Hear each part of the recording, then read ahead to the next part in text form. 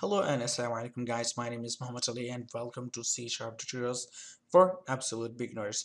Okay, so let's get started with our today's tutorial. Today we are going to be learning about operators. In C Sharp we have many operators. They are assignment, arithmetic, comparison, logical, increment, type testing, ternary. There are the miscellaneous operators. Okay, so a lot of them are there, but we are going to be doing couple of them only. So let's get started. Our first operator would be arithmetic operator. Arithmetic are collection of operators like plus, minus, multiplication, division, and remainder or modulus. Let's have a look at example. So I have declared a variable called a and I have assigned value 5 to it, and integer b, and I have assigned 36 to it. Now in addition it says a, so a will go in here, the value of b will go in here, and the value of a plus b will go in here, and we have a collection of the code. So you can check it out how it works. Just stop the screen and it will you can look at the program. I'm gonna start, and as you can see in here, addition 5 plus 36 41. 5 minus 36 is equal to minus 31. Multiplication would be 5 times 36 is 180. Division is 5 by divided by 36, it's 0 point something, so it's returning 0. And modulus of 5 divided by 36, remainder 36 is 5. You can check what modulus means. I've shown a simple but a little complicated example like this part and this part. It's up to you. You have to search these things to understand these completely. That's why I made it a bit difficult. So let's get to our second operator. Now we have the assignment operator. Okay, so assignment operator is basically equals. Okay, let's look at it. An example. As you can see in here, I'm saying a equals 5, but basically it doesn't mean a equals. It means a is assigned the value of 5, or the value of 5 is assigned to a. What is assignment? It means you actually put the value of 5 inside a. It is not equal to a. If I say one thing is equal to other thing, if I say $1 equals 3.5 reals, okay, so that is equal because they are both properties mean the same thing. But a does not equal to 5, it is assigned to a 5. Okay, in programming there is this assignment operator. We call it assignment operator because a does not equal to 5. It is impossible for a is what we don't know. But if I say like, if I this is 5, now if I say a is equal to b, now this would be correct. Okay, am I right?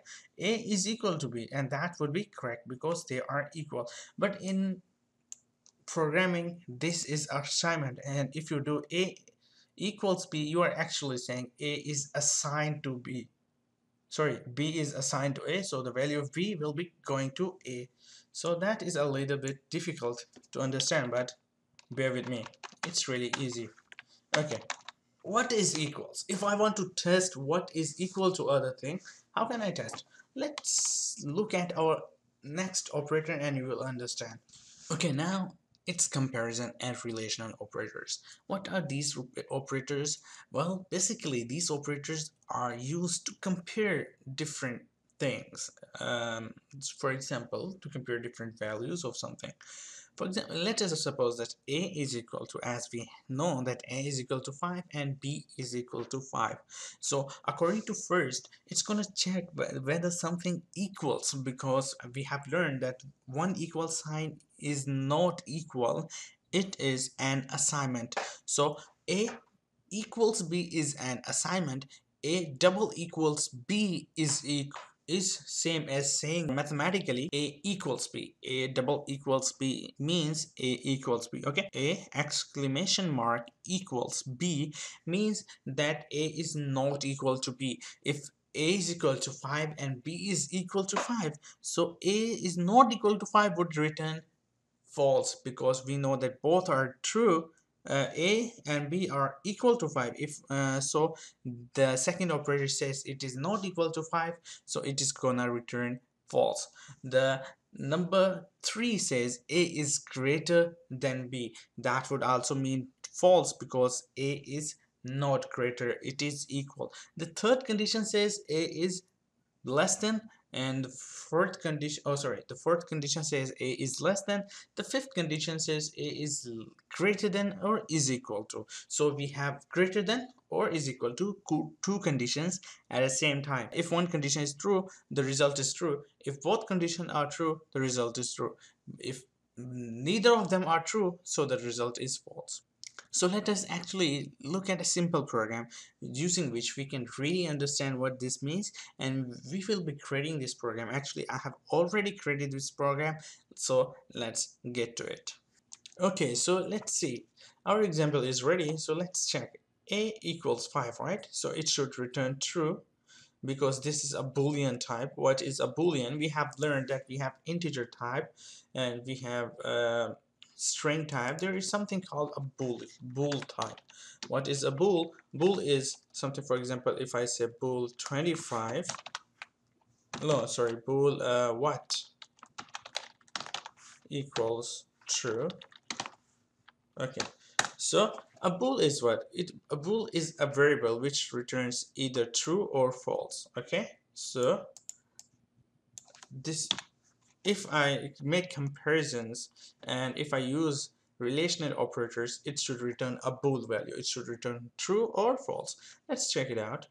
We're gonna say, so it says A equals B. Let's see. A equals B, true. A doesn't equal to B, false, because it is equal to B. A is greater than B, false. A is less than B, false.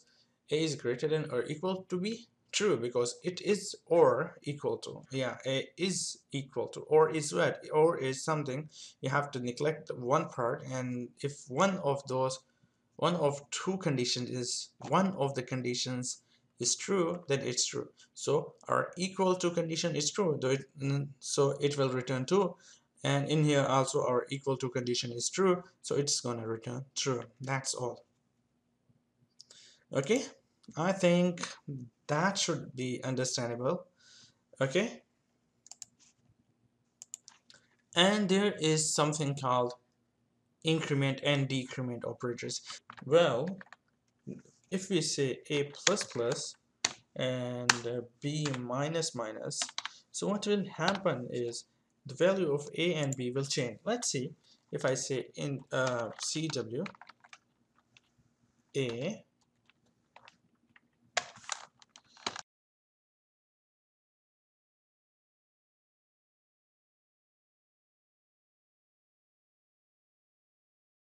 so let's see, a plus plus means the value will increase by 1, b minus with b, value will be decreased by 1. So let's look at the result. We know that a is 5. When I say a plus plus, it will increase it by 1, so it is now 6.